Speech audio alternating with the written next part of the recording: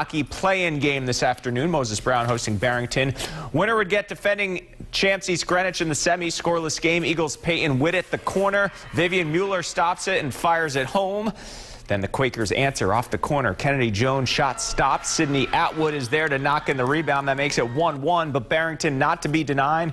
Witt shot on net, kicked away by the keeper. Mila Diaz first on the ball. She knocks it home, and the Eagles advance to face the Avengers with a 2-1 victory.